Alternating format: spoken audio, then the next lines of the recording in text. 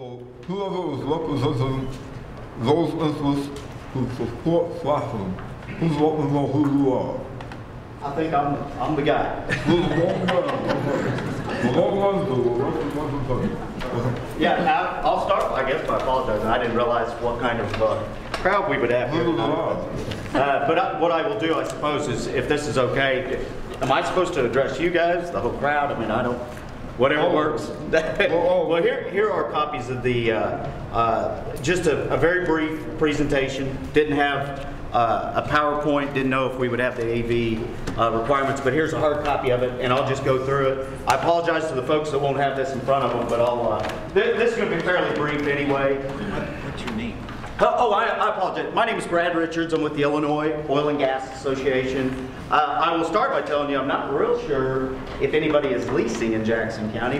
None of them have come to my attention if they are, but I suppose in some respects that's a moot point. I understand folks have concerns, and you know, I'm here to hopefully answer questions if I can. But again, my name is Brad Richards, Illinois Oil and Gas Association. I am the Executive Vice President, which is the director of the organization. I'm more than happy to try to answer questions if I can. And I'm going to keep this pretty brief, the formal presentation, and let you guys, if you guys have questions, that'd be fine. Hydraulic fracturing has gotten a lot of attention, as you guys apparently now know. We've been hydraulically fracturing wells in Illinois since the 50s.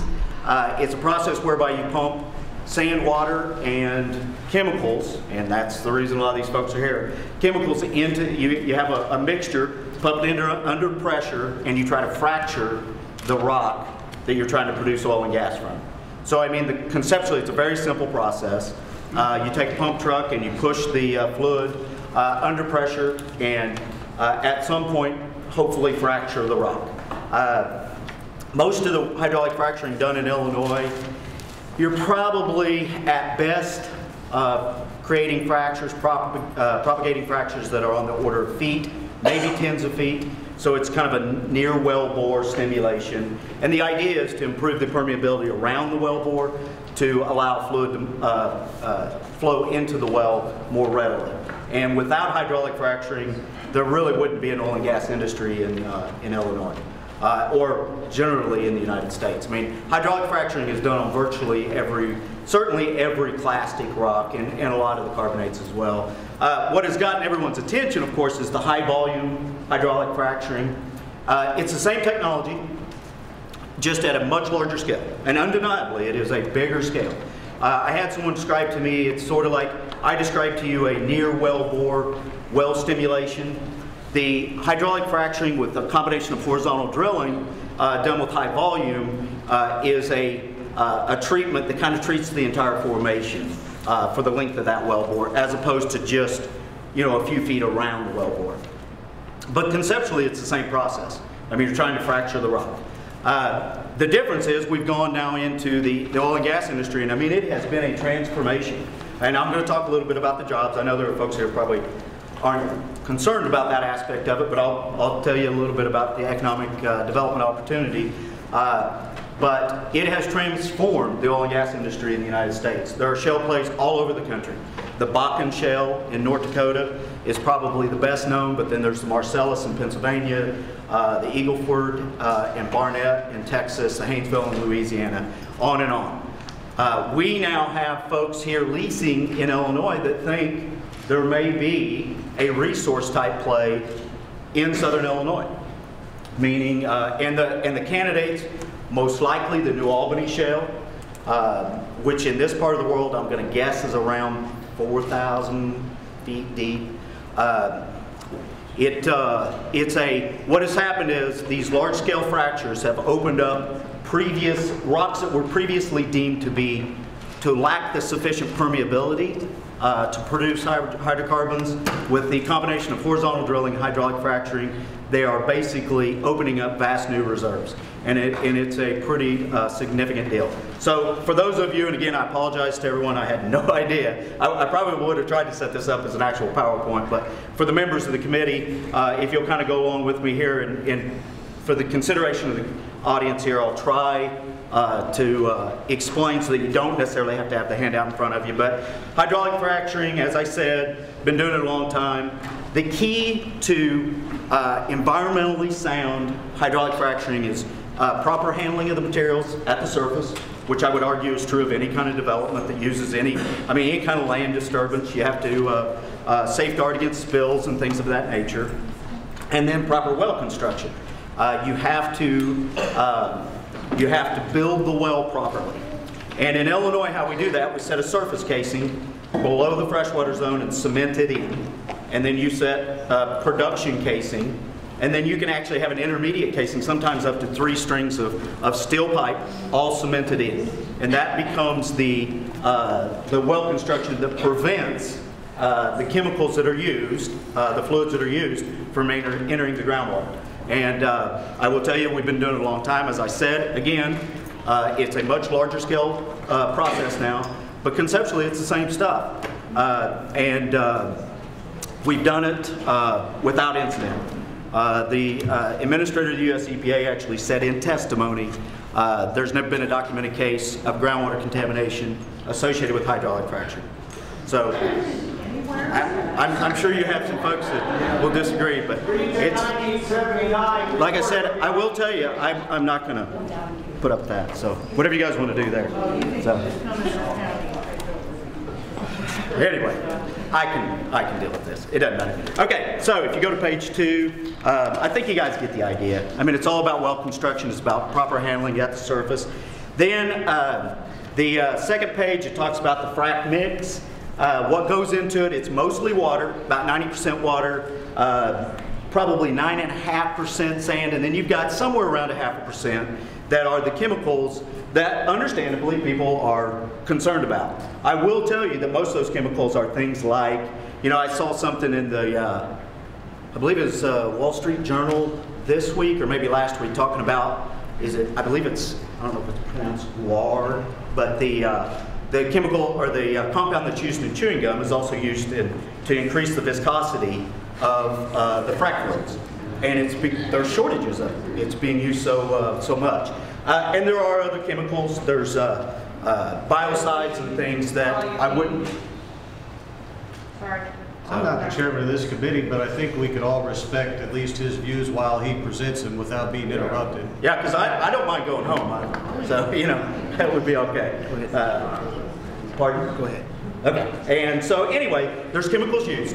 I probably wouldn't recommend drinking frac fluid, but I don't think that's the objective either. So we're pumping these chemicals into hydrocarbon-bearing zones. So people talk about toluene and benzene. Those chemicals come from hydrocarbons. So we're pumping chemicals that originate from hydrocarbon into hydrocarbon-bearing zones. It doesn't have to be a big scary thing. But anyway, so there are, if you go to page 3, 0 confirmed cases of groundwater contamination, hydraulic fracturing. I can show you the YouTube clip of Lisa Jackson making that statement. Water use is an issue. There's no question about it. There's water used. There's a slide here that shows you how that stacks up as compared to things like mining and public water systems, industrial use, etc. It just serves to give you some context to the amount of water used. And then management and disposal of recovered fracked water, it's a legitimate issue, no question about it. What we do in Illinois, we have Class 2 injection wells that are regulated by Illinois EPA. Those Class 2 injection wells are where most, or currently, frac fluids are disposed of along with produced water. It's an essential part of our industry. You have to be able to dispose of produced water and in this case, flow back from a frac job. It can go to a treatment facility. It won't here in Illinois, I don't suspect. And it can be recycled, and I think that's probably the way the industry is headed. These are, anytime they can reuse it, if it makes economic sense, that's what they do. So then I think that other slide's a little bit redundant. It was actually set up, and I apologize, it was meant to be as part of a actual PowerPoint presentation where it showed a kind of a video and animation. Excuse me, but anyway, again, it kind of goes through some of the details of well construction. And then I'm going to kind of fast forward to the Potential economic impact, because I do think this committee should at least understand what could happen here. In places where there's a couple, I mean, there's lots of economic development type issues to go with this. Obviously, there's a lot of jobs being created in places where these shale plays have emerged. I can't sit here and tell you how many jobs are going to be created in Illinois. I don't know. It may be zero. This may not work. But if it does work, you can look at other states. If you go to the page 7, projected jobs created by shale development in Ohio. Ohio's oil and gas industry looked just like ours a couple years ago. They had about 4,200 jobs. That's how many we support with our current industry. They project by 2015 there'll be over 200,000 jobs in the oil industry in Ohio because of the Utica shale. Now, will that happen here in Illinois? I have no idea. And I don't want anybody to walk out of here thinking I'm telling you there's going to be 200,000 new jobs created because of the New Albany or whatever type of development. I don't know that. But I'm telling you, it's happened in other states, could happen here. And whether Jackson County is going to be a large part of that, I have no idea. But Southern Illinois, the university, this could be a huge, huge development opportunity. And so I think it is worth mentioning. There are other projected job gains in shale development in other states, which is the slide at the bottom of that page, that you can get the flavor of it. There are hundreds of thousands of jobs being created as a result of this technology, the horizontal drilling with high volume hydraulic fracturing, opening up the reserves in these shales. So, on to the next one, the economic development. Again, I use Ohio because I think it's a good comparison to Illinois, not suggesting it's going to be Illinois' fate, but in Ohio, they project by 2015 it will be a $14 billion industry. So it's substantial. And it is worth, or excuse me, I think that's, let me read this. 2015. Yeah, 2015, yeah, $14 billion industry. It has potential to be a very big deal. You know, time will tell.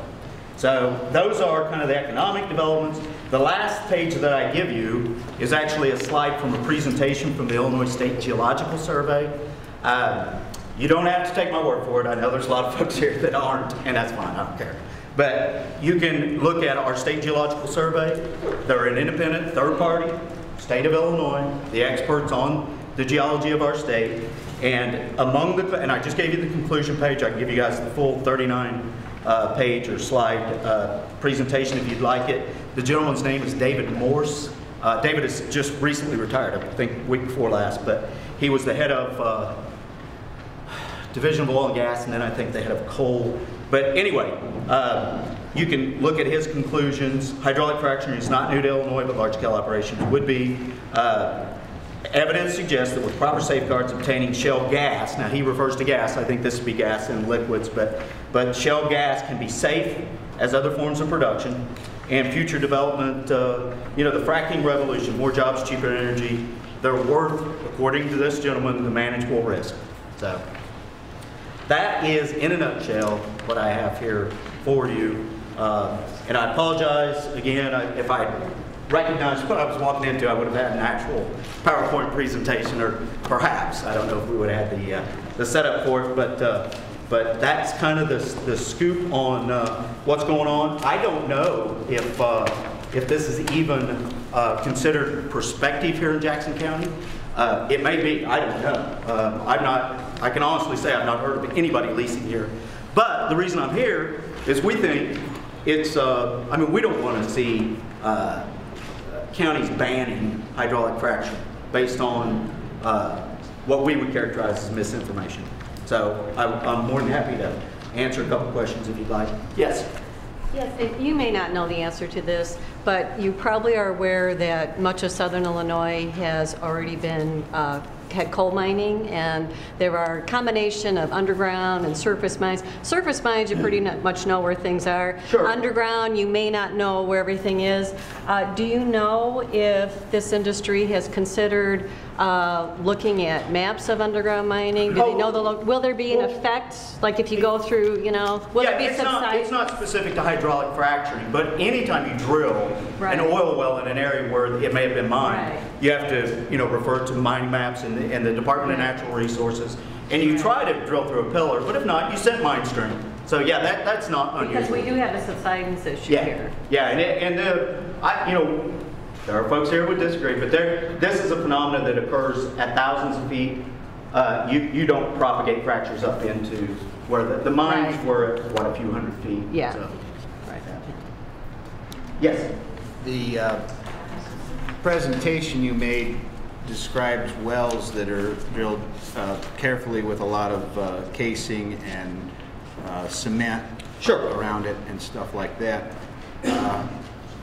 That presently, I couldn't tell, is that required in the state of Illinois? Yeah, there are well construction codes in Illinois, absolutely. Okay. And another thing you said that, and I looked on this thing, that millions of wells have been created without any confirmed... have been hydraulically fractured, yes. Right.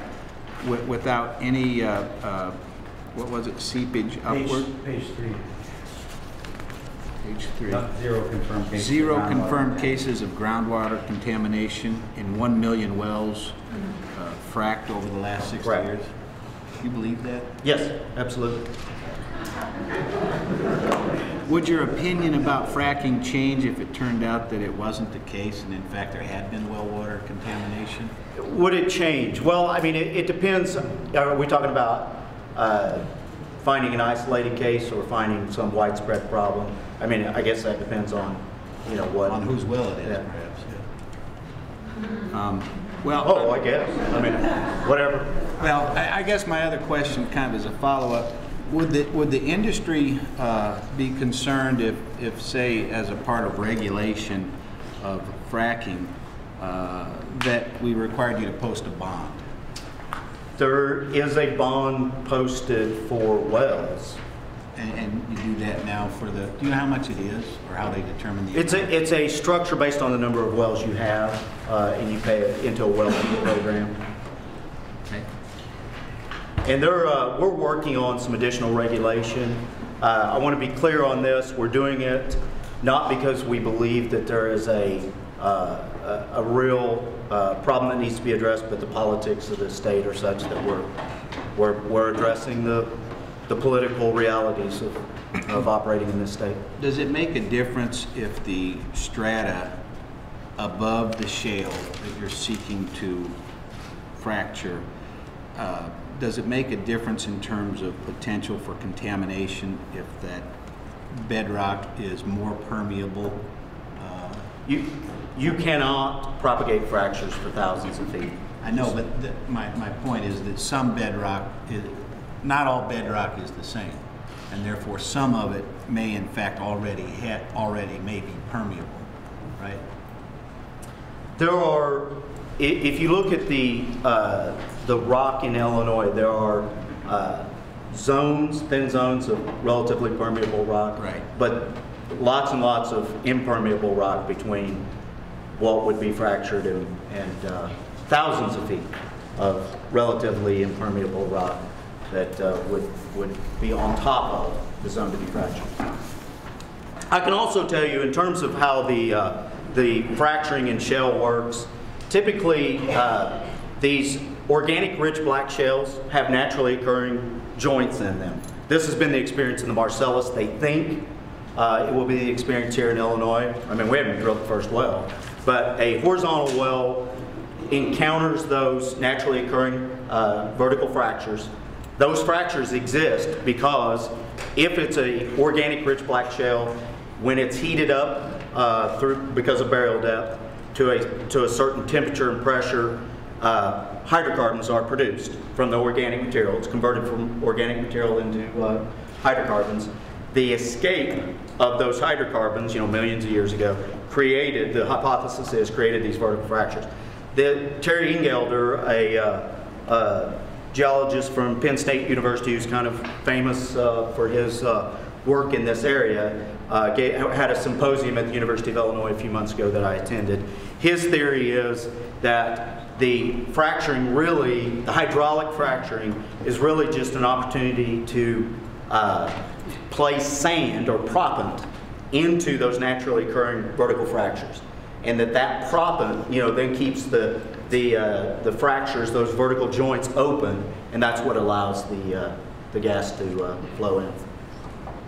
Yes. What's your opinion on the propagation of earthquakes around, not high magnitude, but of course it's only a low magnitude earthquake if it happens somewhere other than where you live? I mean, what the Geological Survey of Illinois will tell you is they think that and the USGS has come out with this as well, these are not going to create, first of all, hydraulic fracturing itself really isn't what has created some seismic activity. It's the disposal of fluids at depth. Now, we dispose of thousands of barrels of fluid every day here in Illinois. I don't think we're going to be surprised by that.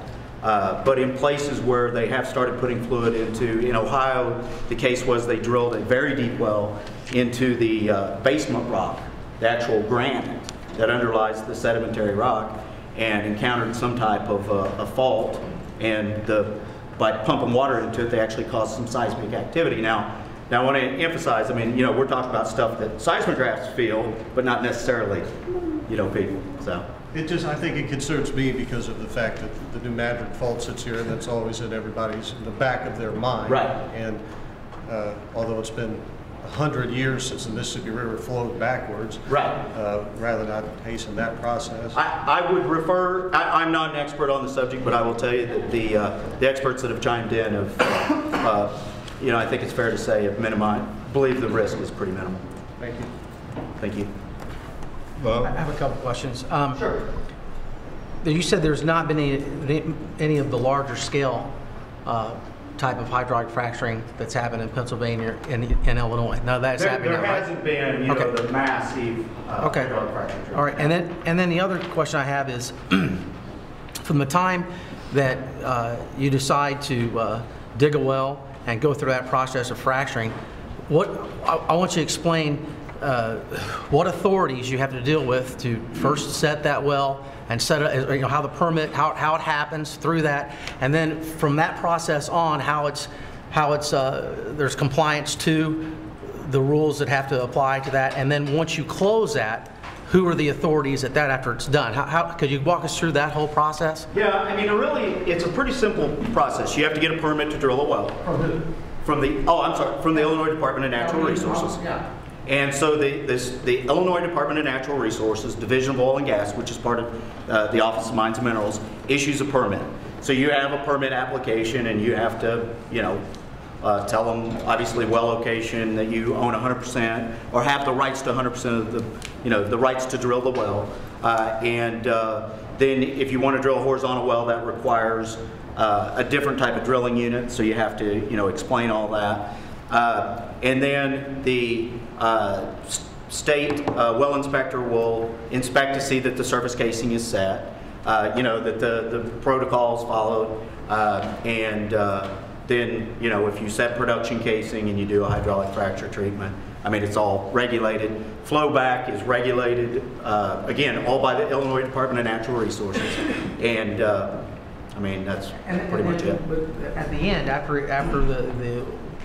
it's depleted of the natural gas or the oil, how do you go about closing it where you're done with it? There are plugging restoration requirements, again, with the Illinois Department of Natural Resources. And they're working alongside with the Illinois EPA or the Illinois EPA. There's some joint handling protocol for if there is a spill. I mean, there's some involvement there. The UIC program. There's some involvement with Illinois EPA. But for the most part, it is regulated by the Illinois Department of Natural Resources. Some of you, if you've been involved in oil and gas or coal, know that there was a standalone agency for mines and minerals until, I don't even know how long it's been, 15, 20 years ago, I don't know. And then it was placed in the Department of Natural Resources as the Office of Mines and Minerals. So. Yeah, I've got a few questions. Sure. Brad, on page 3, I just want to ask you about the water usage. Your figures here showing water usage at the Marcellus shale drilling is being much less than all the other utilities here. Right. Are those figures just for Pennsylvania utilities? It says here Pennsylvania water consumption. I really don't know. I think it is, but I would have to go back and look at the slide. What I think the purpose of the slide, as much as anything, is when you're talking about the volumes of water used, they're big numbers, they sound big numbers, but I think it's hard to conceptualize what that really means. So the point is to illustrate how that stacks up against like power plants, which use, just enormous amounts of water. Yeah, I guess my question is that we don't really know how much drilling there is versus how much, in Pennsylvania there's enormous amounts of coal mining. So it's, your figure showing there's coal mining uses twice the water than the fracking does, but we don't know how much. Right, yeah, and I apologize. I should be able to answer that question. I think it's Pennsylvania specific, but I have to admit I do not know for sure. Okay, and then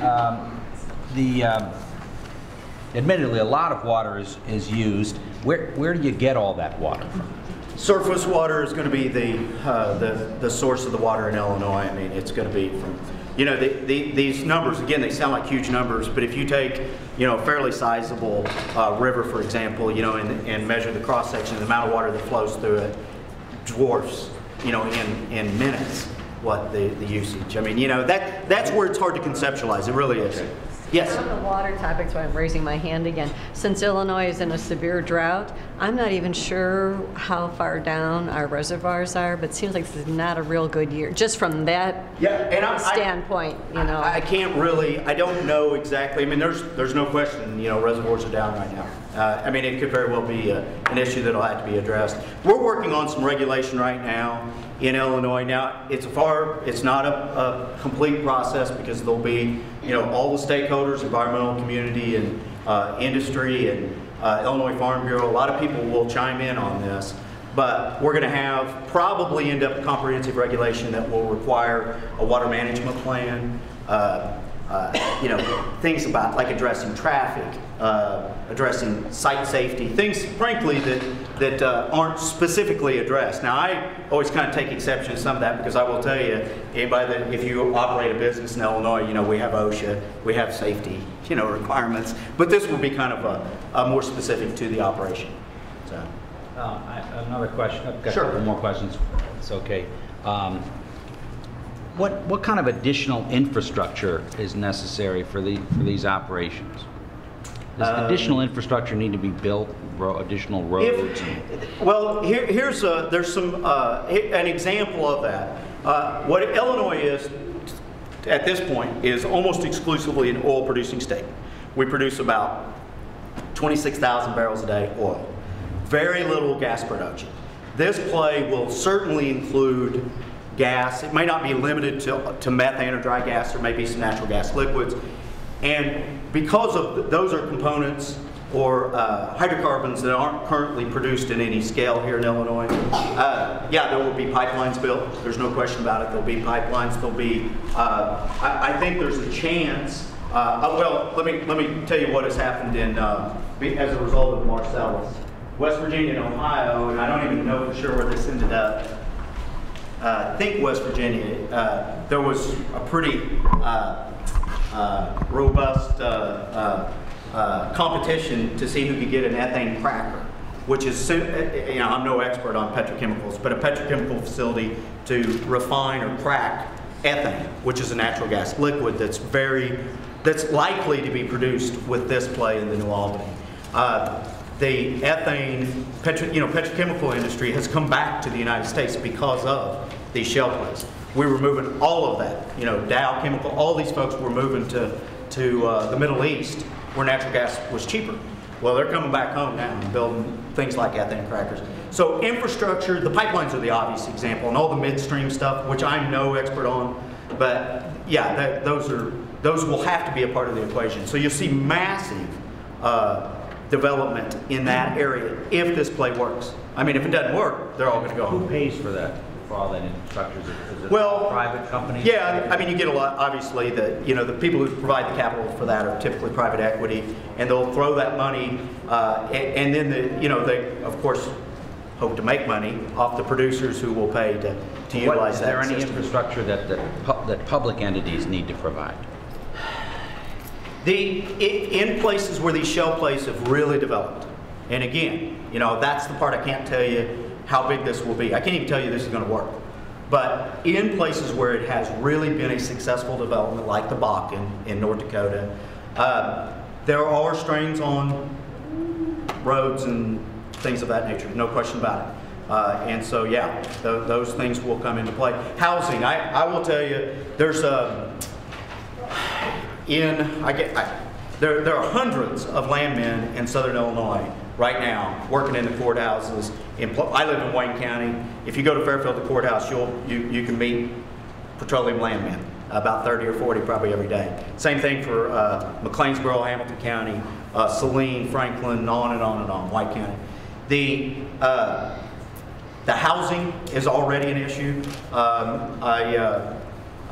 It will become a real issue. Now, I would argue that's a good problem, but I know there are folks who don't want to build houses either. So. Do they import workers? Is that I mean, one of the people say that the job creation is somewhat illusory because these are specialty workers who are imported. There is no question that the skilled trades are not here right now. There's no question about it. So yes, there would be people who come in, but I can assure you there'll be plenty of folks that will be more than happy to learn to weld and things of that nature.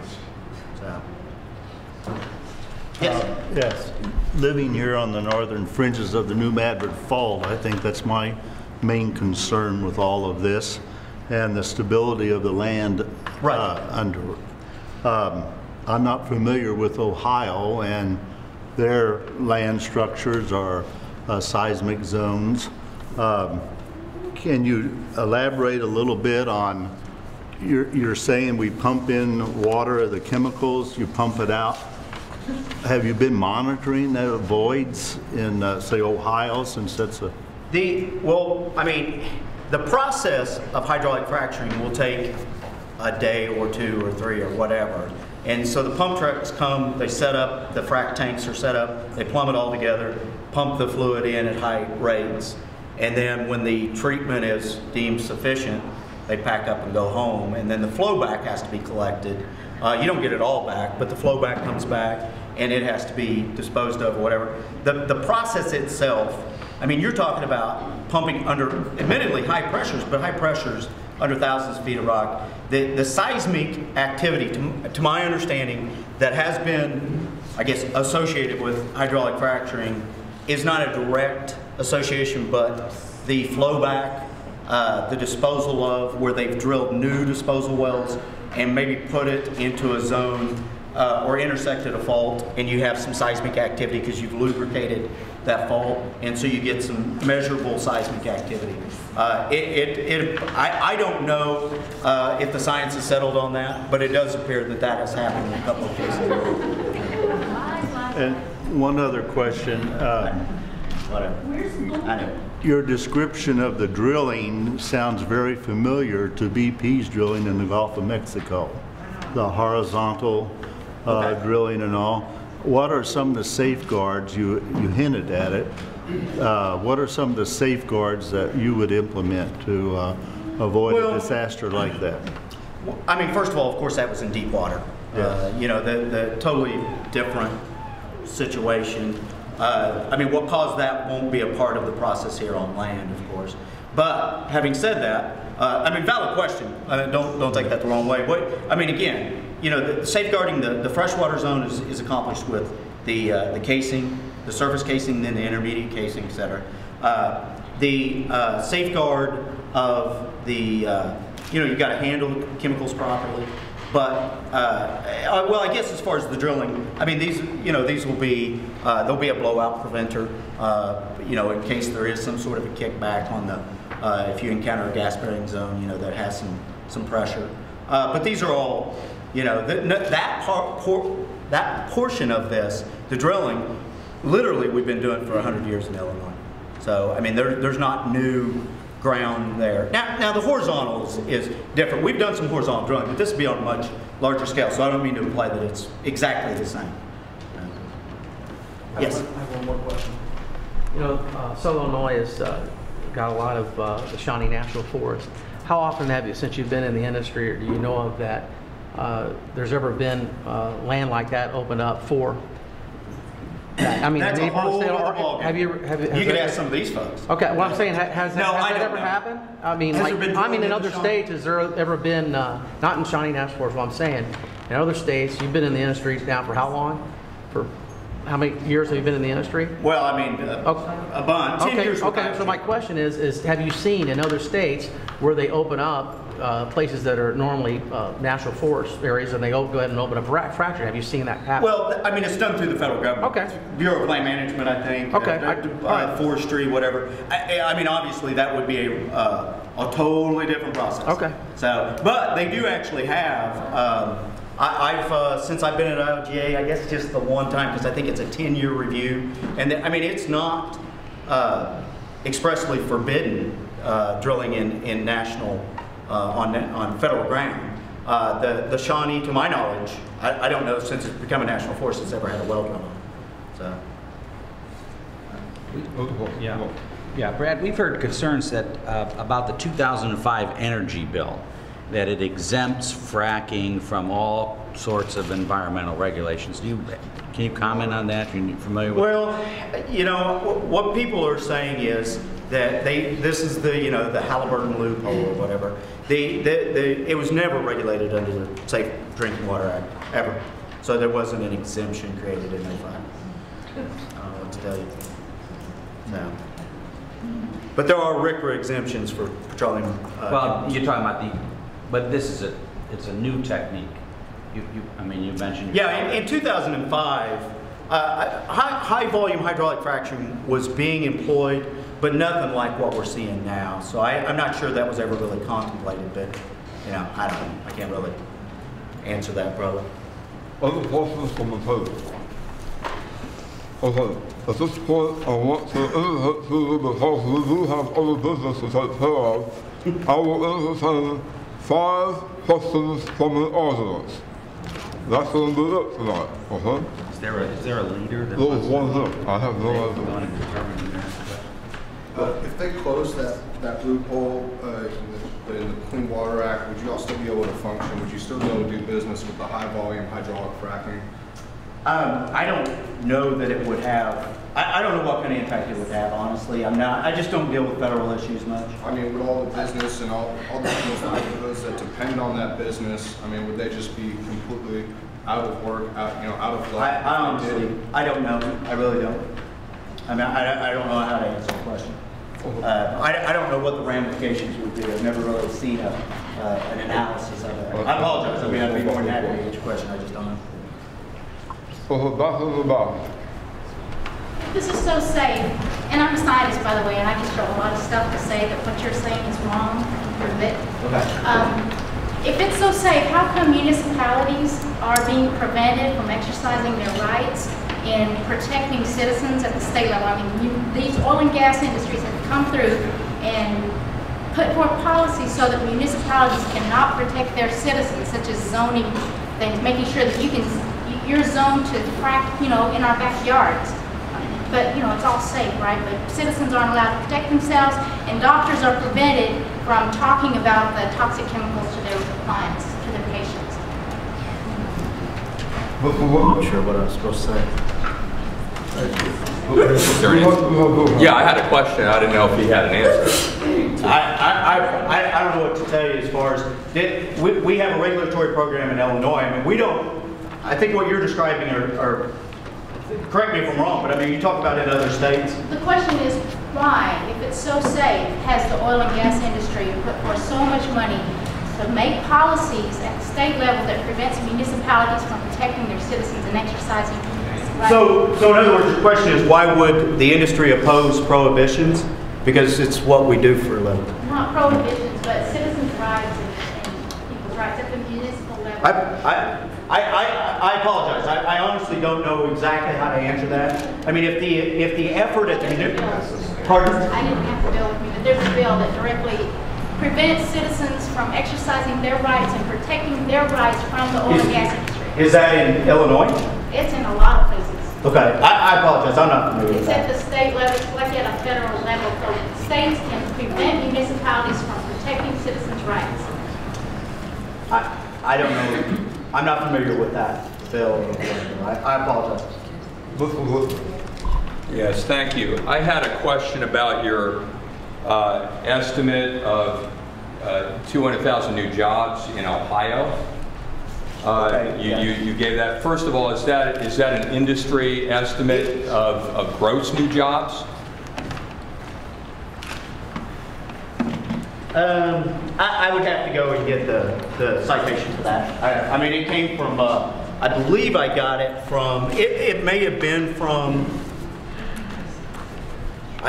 I don't know.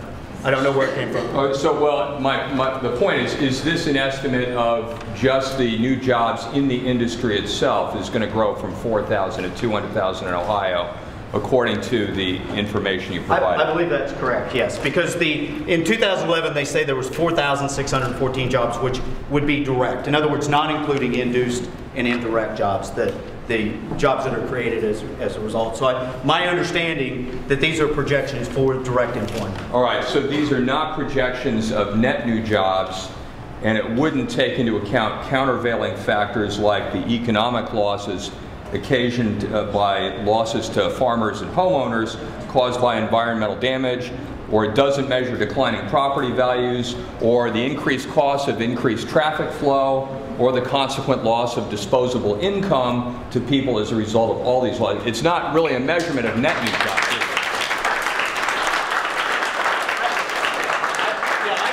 I don't know. I certainly don't know how to quantify all that. I mean, I guess it doesn't account for that. Okay, thank you. Thank you.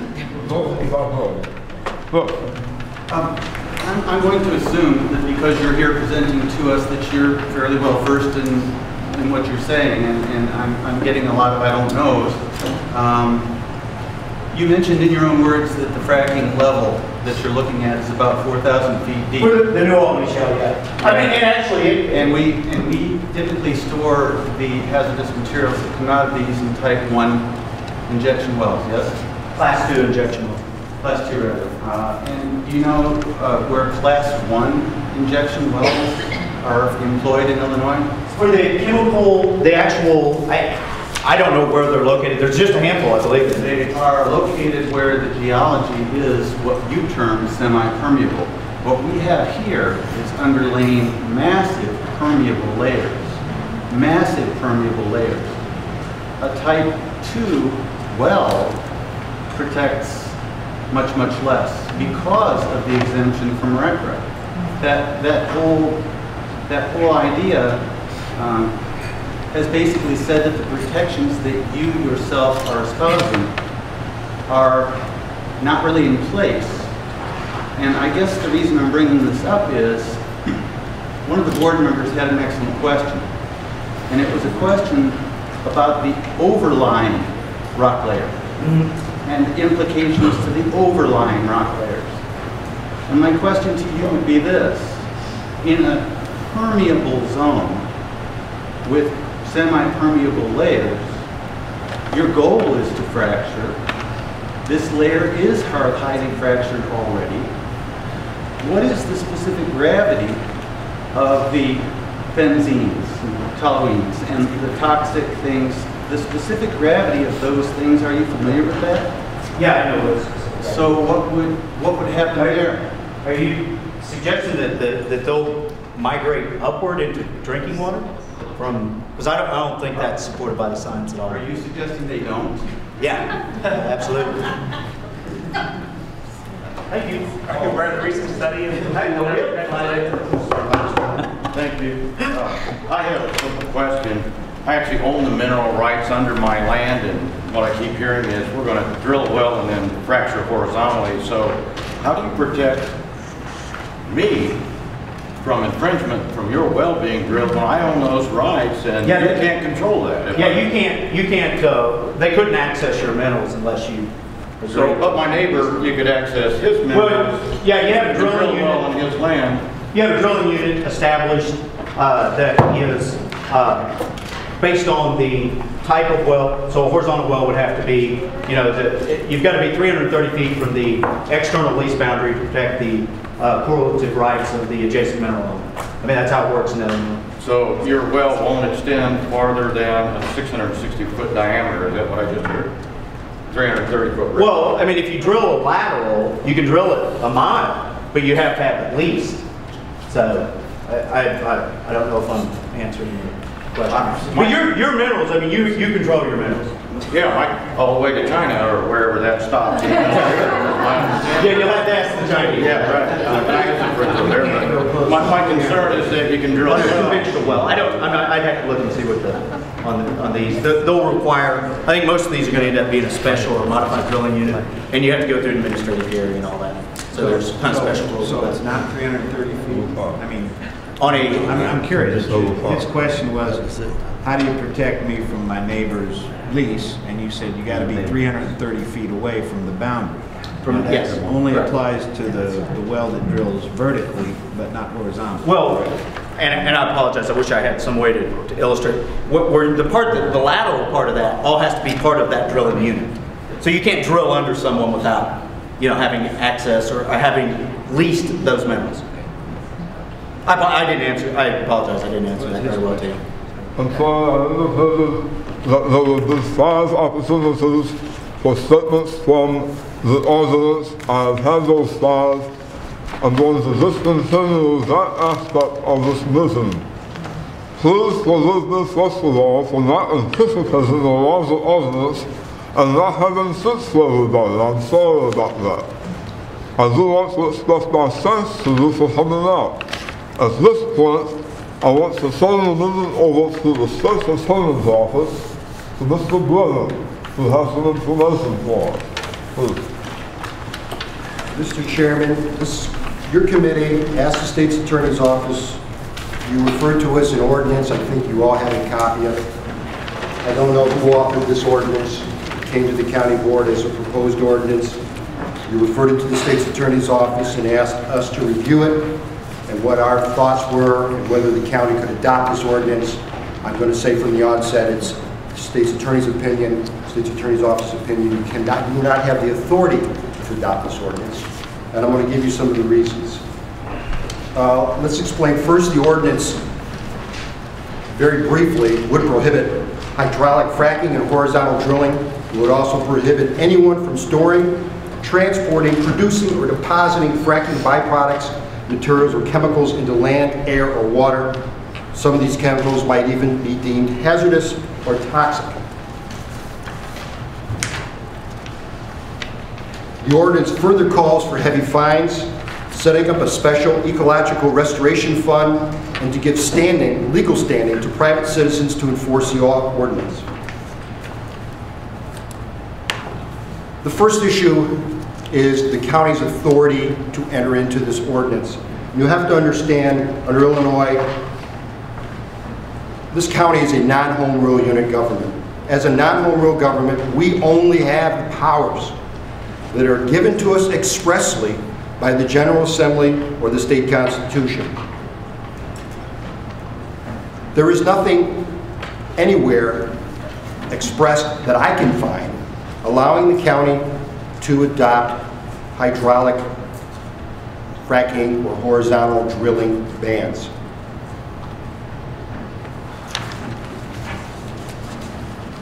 In fact, the county doesn't even regulate or have anything to do with mining or drilling at this moment. And in fact, there's nothing in the county code regarding mining or drilling or the authority of the county to even regulate these processes. The proposed ordinance gives several statutory authorities, which it is believed give the county the authority to adopt the ordinance. But these enactments are just general grants of authority. There's nothing expressed in any of those that says the county can ban fracking, the county can ban horizontal drilling, or for that matter, anything to do with mining or drilling.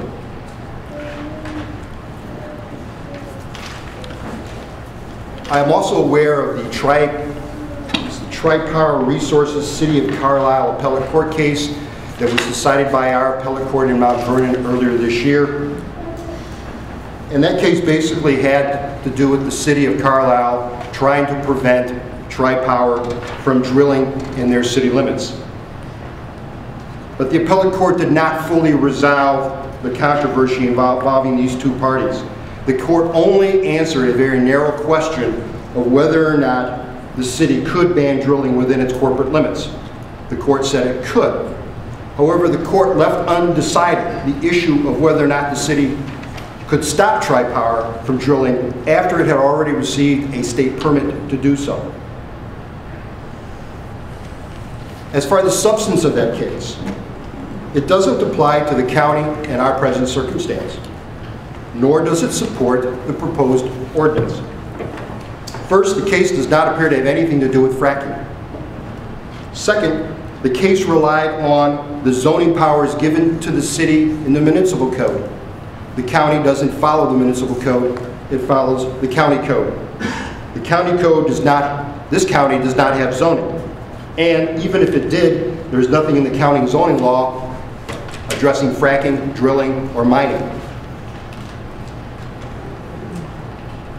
And finally, the Tri-Power case had nothing to do with the prohibition of storage, transport, or disposal of fracking drilling compounds.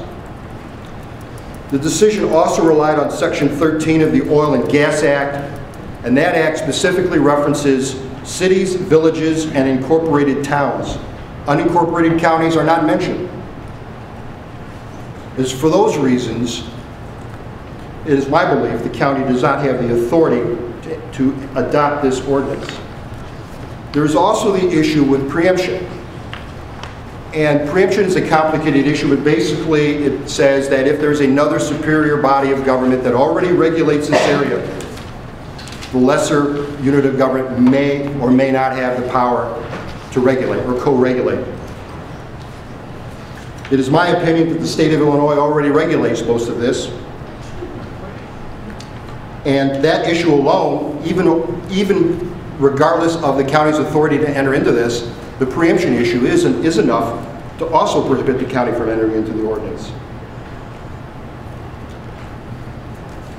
I looked at the oil and gas regulations, specifically found in Section 62 of the Illinois Administrative Code, Part 240, and I found 5, at least 5, if not 6 references that seem to touch on hydraulic fracking. Even the New Albany Shell Pool was mentioned, and I know that was mentioned here earlier this evening. Also, I note that Section 240.550 of the Illinois Administrative Code, Section 62, pertains to the disposal and storage of oil field waste and other waste. Also, the Water Pollution Discharge Act prevents and provides enforcement for anyone or any entity impermissibly discharging pollutants into the state's waters. It also authorized units of government to pursue violators for the cleanup costs. Would that include us? Yes. The Illinois Environmental Protection Act already seems to govern much of this area. Section 9 pertains to air pollution. Section 13 pertains to water pollution. Section 21 pertains to land pollution. Section 31 of the Illinois Environmental Protection Act addresses the enforcement rules.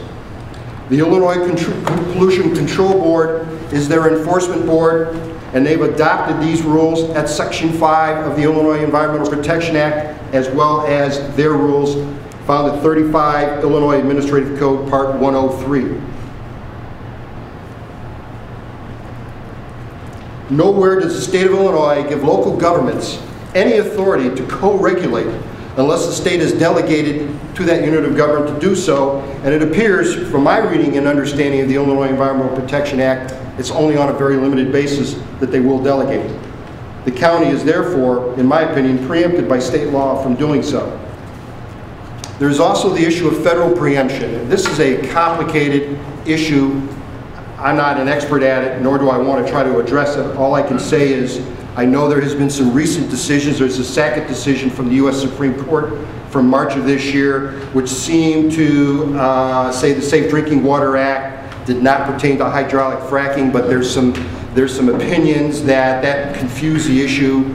There's also the Federal Clean Water Act. Again, I'm not an expert on any of these acts. And I'm not sure what the interplay with these federal acts are with the state law as well as a local county ordinance. With respect to air pollution, The U.S. Environmental Protection Agency has issued regulations designed to reduce harmful air pollution from the oil and natural gas industry. The final rules include the first federal air standards for natural gas wells that are hydraulically fractured, along with requirements for several other sources of pollution in the oil and gas industry. What I can conclude from this is that our ordinance is preempted, at least at the state level, if not at the federal level. What space the county would have to co-regulate with these other units of government, if any, is not clear to me. For the reasons I state, it is our opinion that the county does not have the authority to adopt this ordinance.